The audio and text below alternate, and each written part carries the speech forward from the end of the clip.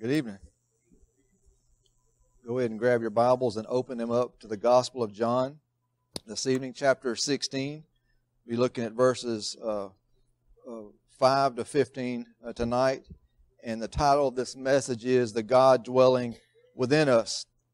And of course, as I shared this morning, that title should point most of you in this room to that we're talking about the Holy Spirit. That is the God dwelling within us if you are in Christ. And so just based off of some of the feedback or maybe even the lack of feedback from last week's message, it just kind of, maybe the Spirit just spoke to my heart that we need to pause a little bit and talk a little bit more about His role in our lives a little bit more, because I think that maybe we ask the Spirit to do certain things in our lives and we know He's active, but we don't really understand His function in a totality, if that makes sense. And so hopefully tonight this passage will help us to understand His working in us a little better than it has in the past. And so it may be the reason that we are so shy about the Holy Spirit or talking about the Holy Spirit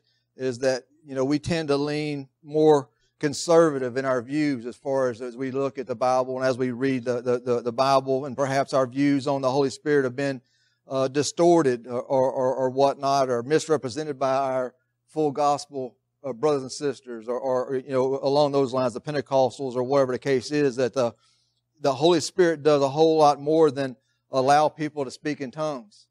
Right? The Holy Spirit does a whole lot more than cause people to run up down the aisles or pass out and all those type of things, right? We know this. I mean, in fact, the case can be made for speaking in tongues from the New Testament, right, as a sign gift.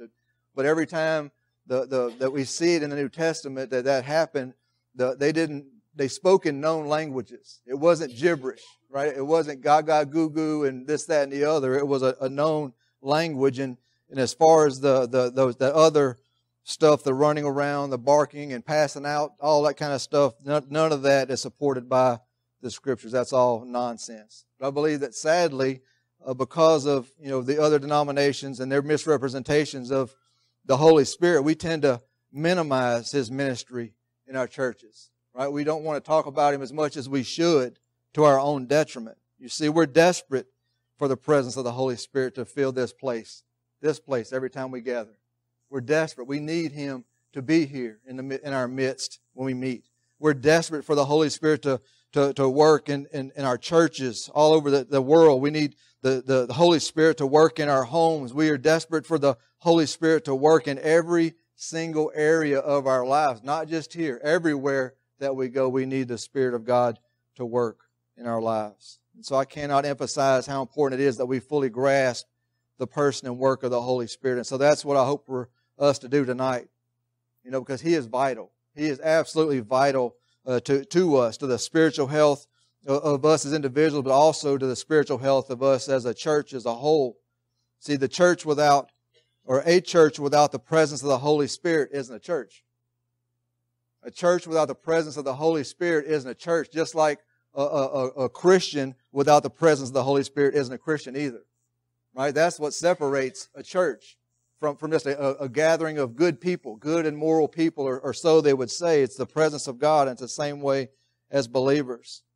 And so in our passage tonight, just a little bit of background. When I move from book to book, it's important for us to kind of talk about where we're at. We're not following through verse by verse as we are in the morning. In John's Gospel, what we're looking at is part of what is known as the Upper Room Discourse. It's a precious section of Scriptures, because if you think about the intimacy that's taking place, that Jesus knows that His time has come, and these are His last moments. These are His last hours that He's spending with the disciples, and He's investing in them and praying with them and trying to encourage them because His time is coming. And so you can see this if you're curious. Chapters 13 to 17 is what makes up this section known as the Upper Room Discourse. And so, as I said, Jesus was spending His last hours before they were going to come and arrest Him in the garden, and then He would be tried with a little kangaroo court and then taken to the cross. And so what He's making clear for them and for us, Jesus was departing, but He wanted His disciples to know that He would be coming back someday. It wasn't forever. He wasn't gone forever. We see in John 14, 1-3, he says, let not your heart be troubled. You believe in God, believe also in me. In my Father's house are many mansions. If it were not so, I would have told you. I go to prepare a place for you, and if I go and prepare a place for you, I will come again and receive you to myself, that where I am, there you may be also. And so he is making it clear that he was going to come back, but he was also making it clear that he wanted his disciples to know that he wasn't abandoning them either. Right? He wasn't leaving them alone. We see this just a little further down in chapter 14 and verses 16-18. And he says, and I will pray the Father, and he will give you another helper, that he may abide with you forever. The Spirit of truth, whom the world cannot receive, because it neither sees him nor knows him, but you know him, for he dwells with you and will be, that's a key phrase, will be in you. I will not leave you orphans. I will come to you. So tonight we're going to take a look at three functions of the Holy Spirit. And of course, I shouldn't have to say this, but I will. There are many, many more. There's a lot more than three functions. These are the three that we see in our passage tonight. We'll see that he helps us, he convicts us, and he guides us. That's the three functions that we'll look at tonight. And so go ahead and grab your Bibles if you have them with you and stand as we honor the reading of God's Word together. John chapter 16, verses 5-15. It says, but now I go away to him who sent me, and none of you ask me, where are you going? But because I have said these things to you, sorrow has filled your heart. Nevertheless, I tell you the truth, it is to your advantage that I go away. For if I do not go away, the Helper will not come to you. But if I depart, I will send him to you. And when he has come, he will convict the world of sin and of righteousness and of judgment. Of sin because they do not believe in me. Of righteousness because I go to my Father and you see me no more. Of judgment because the ruler of this world is judged. I still have many things to say to you, but you cannot bear them now. However, when he, the Spirit of truth, has come, he will guide you into all truth. For he will not speak on his own authority, but whatever he hears he will speak, and he will tell you things to come. He will glorify me, for he will take of what is mine and declare it to you. All things that the Father has are mine. Therefore I said that he will take of mine and declare it to you. Father, we ask you tonight to teach us your word. Holy Spirit, teach us your word. Illuminate the scriptures for us. Help us to know you better. Help us to understand your work in our lives. Help us to rely on you even more than we do now.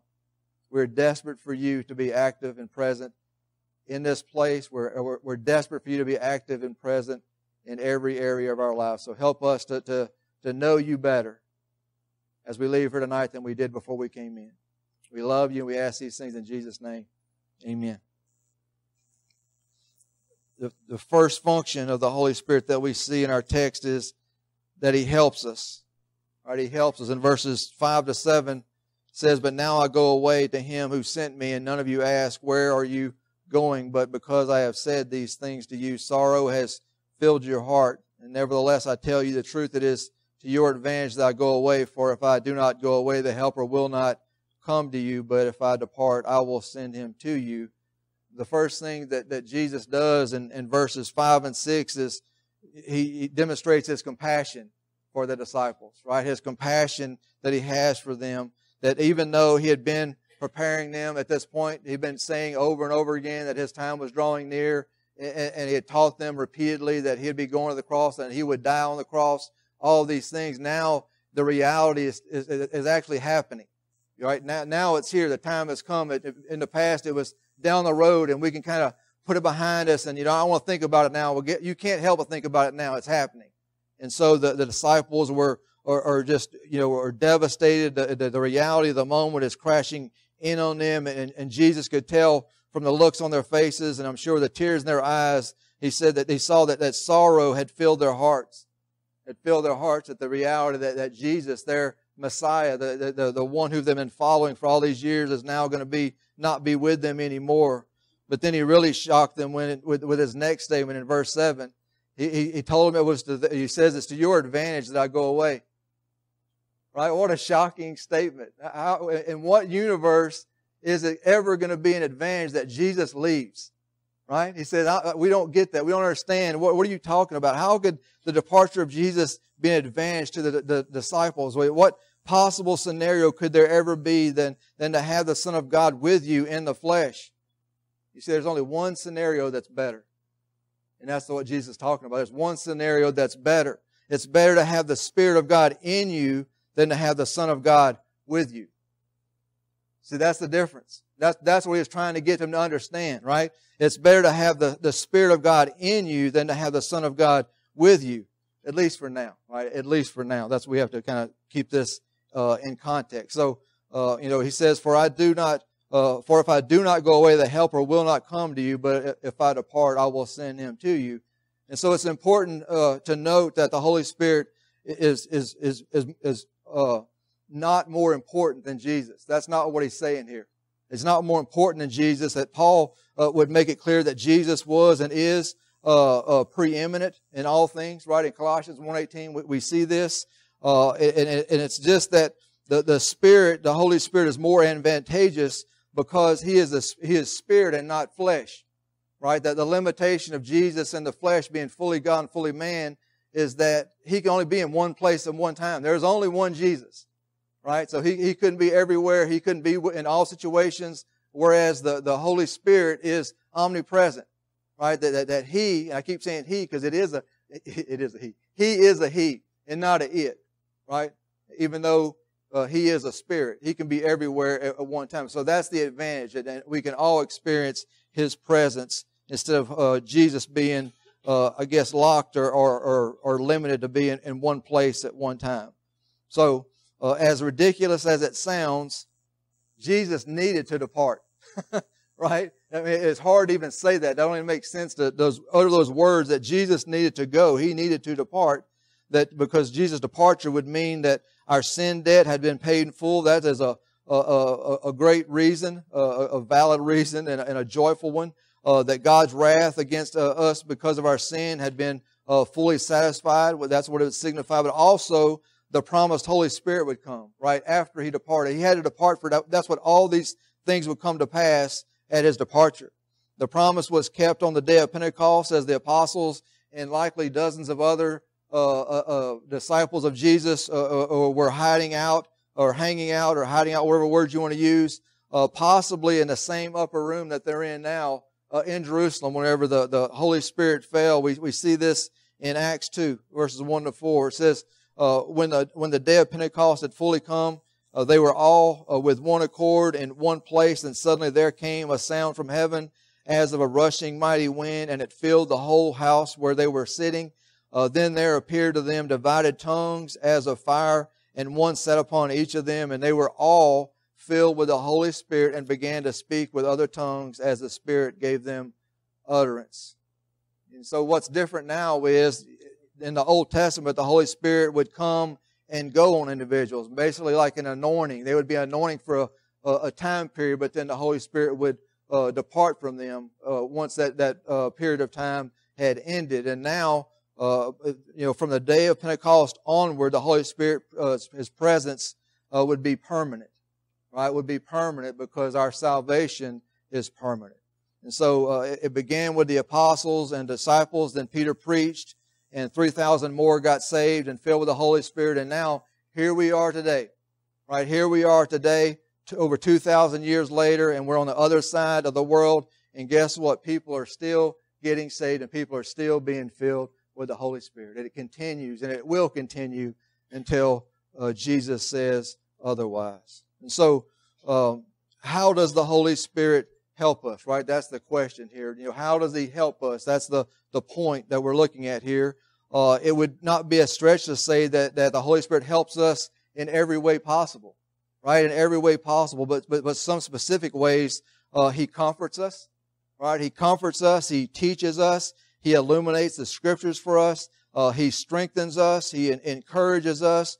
He reminds us of who we are in Christ, and He also advocates for us as well. And that's just to name a few. In fact, the next 2 points that we're going to look at, they're also ways that the Spirit helps us as well. And so the Holy Spirit helps us in every way. And so the second function of the Holy Spirit that we see in our text is that He convicts us. Verses 8 to 11 says, "And when He has come, He will convict the world of sin and of righteousness and of judgment, of sin because they do not believe in me, of righteousness because I go to my Father and you see me no more, of judgment because the ruler of this world is judged." And so when we think about conviction or the word convict, it simply means to convince, reprove, or correct. That's basically what it means. And so the Holy Spirit convicts the world through the proclamation of God's Word. That's how it happens. That's how we all are still experience the conviction of the Holy Spirit whenever the Word goes forth. Kenneth Gangle explains the Spirit's work of conviction like this. He says, "The Holy Spirit does not float around the cosmos like Casper the Friendly Ghost, spreading general feelings of conviction. The New Testament makes it plain that conviction and awareness of sin come through the hearing of Scripture." Right? Come through the hearing of Scripture. And we know this as well. Paul wrote in Romans 10:17, "So then faith comes by hearing, and hearing by the Word of God." And so I have two examples I want us to look at and think about the concept of conviction. The Spirit's conviction of unbelievers through the preaching of the Word. Both of these are in the book of Acts. Example number one is after Peter's sermon on the day of Pentecost. This is what we'd say is a positive response of conviction. In Acts 2, verses 37 to 39, it says, "Now when they heard this," Peter was preaching, "and now when they heard this, they were cut to the heart and said to Peter and the rest of the apostles, 'Men and brethren, what shall we do?' Then Peter said to them, 'Repent, and let every one of you be baptized in the name of Jesus Christ for the remission of sins, and you shall receive the gift of the Holy Spirit, for the promise is to you and to your children and to all who are afar off, as many as the Lord our God will call.'" All right, that's what we want. That's my hope. Every time I step in this pulpit and I preach and I give an invitation, that's what I'm asking God for. I want people to repent. I want people to come to faith in Jesus Christ. I want the lost to be saved. But that's not always the case. And sometimes there's a negative response or no response at all. But the second example we see is a very negative response. After Stephen's sermon, Peter had a good response, and Stephen had about as bad a response as you could possibly have. They not only rejected his message, they killed him. Right? In Acts 7:54 and in 57 and 58, it says, "When they heard these things," again, Stephen's preaching the word, "these things, they were cut to the heart," so there's the conviction, "and they gnashed at him with their teeth." Right? I've had a lot of things happen when I preach, but I've never had anyone gnash at me with their teeth. They've gnashed their teeth, but not at me. But I've seen them gnash their teeth whenever I've preached before. Then they cried out, verse 57, they cried out with a loud voice and stopped their ears and ran at him with one accord, and they cast him out of the city and stoned him, and the witnesses laid down their clothes at the feet of a young man named Saul. And so that's the way conviction works. That's how the conviction of the Holy Spirit works whenever the Word of God goes forth. And so when God's Word is proclaimed, the Holy Spirit convicts. The Holy Spirit also convicts the world of sin, right? Of sin, because it says there in verse 9, "Because they do not believe in me." And I really like this quote I found by a man named R. Allen Culpepper. He says, "The Spirit makes a depraved world aware of its sin. He reveals our need to believe in the crucified and risen Lord who can remove our guilt and set us right with God." All right, that's the work of the Holy Spirit. That there's no such thing, and we need to always remember this, there's no such thing as little sins and big sins. There's no such thing. We don't have felonies and misdemeanors. There's just sin. And so, I think that sometimes some churches tend to focus on certain sins or things they believe to be sins and fixate on those things. You'll have some churches, they'll focus on beer, on tattoos, on piercings, and political affiliations, right? And they focus on those things. And so those things are the devil, right? Those are just the worst things possible. But you see, if you read your Bibles, believe it or not, unbelief is the sin that condemns people to hell. Not tattoos, not piercings, not beer, and not being a different political leaning, I guess. I'll just say it that way. I'm not going to assume anyone's any party in this room. And so unbelief is the sin that condemns people to hell. We love to quote John 3:16. We love that verse, but we need to keep on reading down to verse 18 to really get the fullness of what Jesus is talking about here. He says, "For God so loved the world that He gave His only begotten Son, that whoever believes in Him should not perish, but have everlasting life. For God did not send His Son into the world to condemn the world, but that the world through Him might be saved." And here in verse 18, "He who believes in Him is not condemned, but he who does not believe is condemned already." Why? Because he has not believed in the name of the only begotten Son of God. Not because of his political leanings, not because of his piercings or tattoos or whatever else that we want to fill in the blank and say those things are just awful and they're just the worst sins possible. People die and go to hell because they have not believed in Jesus.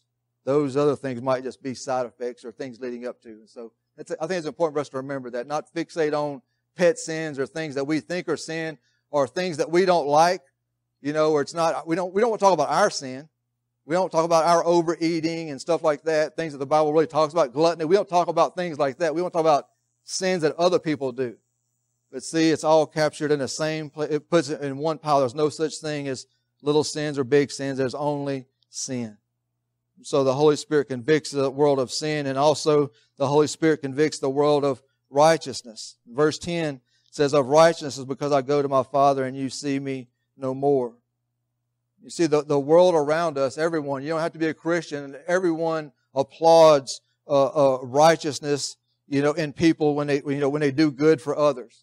We all like do-gooders. We all like those feel-good stories where people help one another out, random acts of kindness, all those things.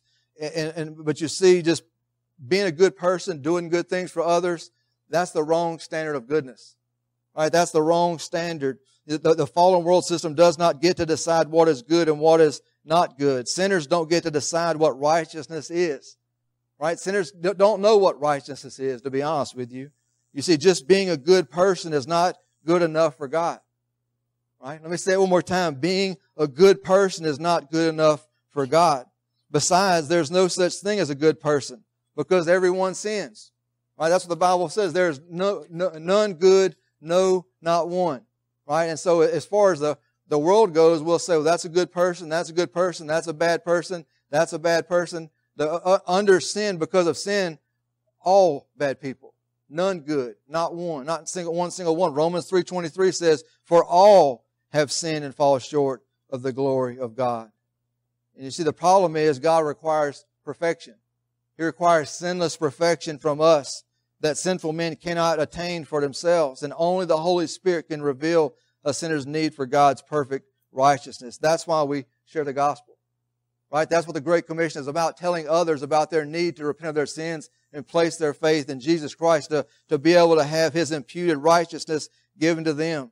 That's why I preach the Word of God and not just my opinions. That's why we must always be pointing people to Jesus. You see, Jesus alone is our standard of righteousness. He alone is our standard of righteousness. Not this person, not that person, not this church, not that church. Jesus alone is our standard of righteousness. The Holy Spirit convicts the world of righteousness, but the Holy Spirit also convicts the world of judgment. Verse 11, he says, "Of judgment, because the ruler of this world is judged." Satan is a defeated foe. Satan is a defeated foe. I've read the end of the book. Y'all read the end of the book and y'all read what it says? He's defeated. You see, when Jesus died on the cross and rose from the grave, the penalty for sin died with Him for those who believe in Christ. That Satan and his demons are operating on borrowed time right now. They are. They're on the clock. It's ticking away. They're operating on borrowed time. That judgment has already been rendered, and Satan and his demons are on death row as we speak. They just don't realize it, perhaps. That John saw their end in a vision and wrote it down in Revelation 20:10. Revelation 20:10 says, "The devil who deceived them was cast into the lake of fire and brimstone, where the beast and the false prophet are, and they will be tormented day and night forever and ever." You see, hell wasn't made for fallen humans. hell was made for Satan and his fallen angels. That was the original intent for him, right? And so we all just need to know this. Nobody gets away with sin. Nobody. Nobody gets away with sin. Nobody does. Not Satan, not his demons, not you, and not me. Nobody gets away with sinning. Again, Pastor John MacArthur makes this perfectly clear. He says, the sobering warning to those who embrace the world system is that since its ruler will not escape judgment, neither will they, unless they repent. The devil's fate guarantees the judgment of every unrepentant sinner. You see, the world needs to know that there is judgment coming. It's not just a scare tactic. Amen? The Holy Spirit convicts the world of judgment. The Holy Spirit convicts us of sin, of righteousness, and of judgment. And the third function of the Holy Spirit that we see in our text tonight is that He guides us. Verses 12 to 15. It says, I still have many things to say to you, but you cannot bear them now. However, when He, the Holy Spirit of truth, has come, He will guide you into all truth, for He will not speak on His own authority, but whatever He hears, He will speak, and He will tell you things to come. He will glorify Me, for He will not take of what is mine, for He will take of what is mine and declare it to you. All things the Father has are mine. Therefore I said that He will take of mine and declare it to you. So the Holy Spirit guides us into all truth. That's what we see there in verse 13. It says there, however, when He, the Spirit of truth, has come, He will guide you into all truth. So what we need to know about truth is this. All truth is God's truth. All truth is God's truth. If it's true, it's of God. If it's not true, it's not of God. It's just that simple. Right? It's not that complicated. That's the reality of truth. And so we think about truth. There's two views of truth. There's something called absolute truth, and there's something called relative truth. Absolute truth is that something is true for all people in all times, in all places, in all situations. That's what it means to have an absolute truth. It's true for all people, not just a small group, everyone. It applies to everyone. For example, Jesus is the only way to be saved. That's an absolute truth, right? It's not just true for you and me and not for other groups of people. It's for all people. John 14:6 tells us this. Jesus said to him, I am the way, the truth, and the life. No one comes to the Father except through me. Right? That's one type of truth, absolute truth. That's what we believe in, right? Then there's also relative truth, which means the truth is dependent upon certain variables. In other words, relative truth is changing truth. It's changing truth. Well, that might be true for you, but it's not true for me. Right? You know, that might apply to your life. You might believe that to be true, but I don't believe that, and therefore it don't, apply to me. You ever heard people say things like that? That might be your truth. Right? But I don't believe that. I don't believe that to be true, and therefore I reject your truth. And so that's what we mean when we're talking about relative truth. You think about an example of that as maybe, Jesus may be right for you, but for me and my family, Hinduism is the right way to go. That's our truth. That's an example of relative truth. And so, as Christians, we believe the Word of God is full of absolute truth. It's full of it, from cover to cover, from a table of contents to maps, right? All of it. It's all absolute truth for us. As Christians, we also believe that God's truth must not be tampered with. It must not be tampered with, right? I'm going to be clear. I'm not talking about different English translations. That's not what I'm talking about here, right? And to be open about this, some translations are better than others. I'll leave it at that, right? But that's not what I'm talking about. I'm talking about purposely tampering with it, changing it, removing things, and just being malicious is what we're talking about here. And so when we think about different translations, that's a whole other subject. Because if we have to remember that the original manuscripts that we have were translated from Greek and Hebrew, right? Not from the King's English, right? That's also a translation. So that's what I want to be sure I'm talking about here. That John gave a warning against this, against manipulating or twisting the Scriptures in Revelation 22. 18 and 19. He says, for I testify to everyone who hears the words of the prophecy of this book. If anyone adds to these things, God will add to him the plagues that are written in this book. And if anyone takes away from the words of the book of this prophecy, God shall take away his part from the book of life, from the holy city, and from the things which are written in this book. Right? It takes it seriously, right? We know in other parts like a jot or a tittle, same type of things. It's not to be tampered with. That God's word is our truth, regardless of what culture adopts or holds on to. No matter what the majority says in our nation, if it goes against God's word, we follow God. Right? And no matter what the vote says, we follow God. We will not follow the world into sin, because God's word or God's truth is always trustworthy. It's always trustworthy, because it's impossible for the Spirit of truth to inspire error. Right? We know with absolute certainty that the Bible is without error. We do. We know this because the Holy Spirit is the one who inspired it. Right? We know that the Holy Spirit inspired the writers of Scripture to write down God's truth. We see this in 2 Timothy 3:16, another verse that we quote quite often around here. All Scripture is given by inspiration of God and is profitable for doctrine, for reproof, for correction, for instruction in righteousness.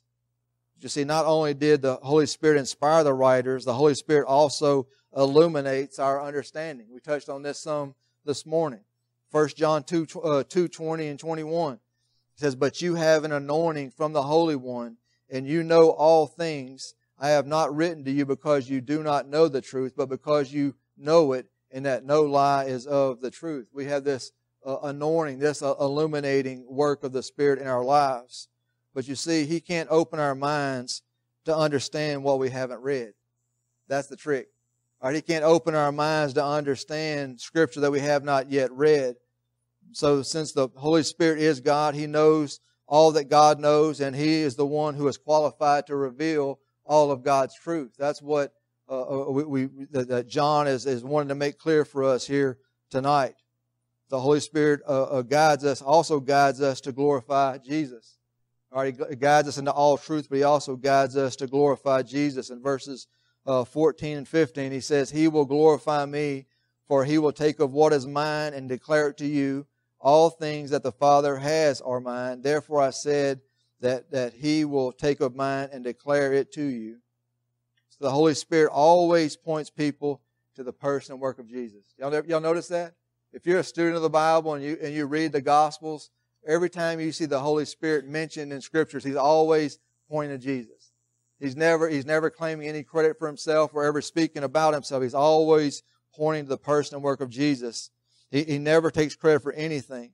And just as Jesus always pointed to the Father, the Spirit always points to Jesus. We see an example of this, of Jesus submitting Himself to the Father in John 5:30. He says, I can of myself do nothing. As I hear, I judge, and my judgment is righteous, because I do not seek my own will, but the will of the Father who sent me. So we think about glorifying God and giving glory to Jesus and all these things. Guess what we're going to be doing for all of eternity in heaven? That's what kind of it just kind of boggles my mind that we have so many people that say they love Jesus and they follow Jesus and they're blood-born children of God and all that stuff, but yet they will not worship Jesus. They do not have a desire to gather with the church and worship Jesus. And yet that's the very thing that we will be spending the majority of our time in heaven and all of eternity. We'll be glorifying Jesus in everything that we do. Right? So that's why I think the Holy Spirit is getting us used to doing that right now. Right? That He is guiding us to glorify Jesus. And it's not just in this room, on this day. It's 24/7. Everything that we do, everything that we say, everything that we do should be to glorify Jesus. That's what the Spirit is guiding us to do. Everything that we think, everything that we do, everything that we say should be to glorify Jesus. And when I say everything, I mean everything. If it can't bring glory to Jesus, don't do it. That's another rule of thumb. If it's not going to bring honor and glory to Him, it's probably something that we don't need to be participating in. The Holy Spirit guides us into all truth and to glorify Jesus Christ. So closing tonight, you see, if you've repented of your sins and you've placed your faith exclusively in the person and work of Jesus Christ, you have the Spirit of God dwelling within you right now. You say, well, I don't feel like I have the Spirit of God dwelling in me right now. I don't feel like there's this other person within me. But it's true. In Paul's first letter to the Corinthian churches, he called believers the temple of the Holy Spirit. Right? That's who you are. That's who we are. We are the temple of the Holy Spirit if you've placed your faith in Christ. 1 Corinthians 6:19, he says this, or do you not know that your body is the temple of the Holy Spirit who is in you, whom you have from God, and you are not your own? So let me just be clear about this, because I think there's some confusion. You are not possessed by the Holy Spirit. You are not possessed by the Holy Spirit. You are the possession of the Holy Spirit. That's a huge difference, right? We're not possessed by the Holy Spirit. We're the possession of the Holy Spirit. You are owned but not controlled, right? We still have our free will. Now, we should be growing more and more obedient to His leadership. And just be honest with you, I want Him to control me. And you should want Him to control you as well. But yet, we still have this little thing called a free will at this point. And so, the Holy Spirit is also fully God. He is co-equal with the Father and with the Son. And so the Holy Spirit is a He, as I've already said, not an it, not some impersonal force. We need to know these things. And so let me just ask you, as we finish up tonight, are you making the most of His presence in your life? Are you making the most of His presence in your life right now? You see, because the Bible tells us that He is in you, right? He is in you. He helps you, right? In every way possible. He is in you to convict you of sin and righteousness and judgment. He's in you to guide you into all truth and to glorify Jesus Christ. You see what a gift it is to have God Himself dwelling inside of us if we placed our faith in Him. So my final question tonight, and it's an important one. Do you have God dwelling inside of you? Do you have God dwelling inside of you? You see, that's a kind of a trick question. Because what I'm really asking you is, are you saved? Because only saved people have the God dwelling inside of them. And so if you're not saved, I would invite you to ask God to forgive you of your sins tonight. I'd ask you to place your faith in Jesus Christ as your Lord and Savior. Just a simple but sincere prayer is what it takes. It doesn't matter the order of your words, if you say the exact thing. We're not casting a spell. That's not what's happening. We're asking the Lord of glory to forgive you of your sins and to save you and to give you everlasting life. That's what we're doing. And so if you feel led to do that tonight, I invite you to do that of our time of invitation. And as we close, just come let me know. Or if you need help, you say, Brother Mike, I want to be saved, but I'm kind of confused on what I'm supposed to do. Come down front, and I'd love to walk you through that. We just want to know that you've chosen to follow Jesus so we can get you plugged in to a discipleship relationship and get you baptized. All right, welcome you into the family the right way. All right, let's pray and we'll have a time of response. Father, we thank you for this day that you've given us. It's been a true blessing from morning prayer to the Sunday school hour, to the morning worship, and then the discipleship hour. And then tonight, it's been a true joy to be able to spend this time with Forever Family, to be in the presence of the Holy Spirit and to learn more about your Word and to be able to apply these truths to our lives to help us to become more and more like Jesus. God, thank you for that. We don't take it for granted, or I pray we never take it for granted. Because in other places in the world, this can't happen. This isn't allowed to happen. So, Father, we thank you for the being born where we have been born. And so, Lord, help us to not take that lightly either. But our mission does not change. That we still have a great commission. We still have a job to do. You've called us to make disciples of all nations. So, Father, we ask that you would again help us to see the urgency and the lostness all around us, and help us to be ambassadors for Christ, and help us to be the hands and feet of Jesus in our community.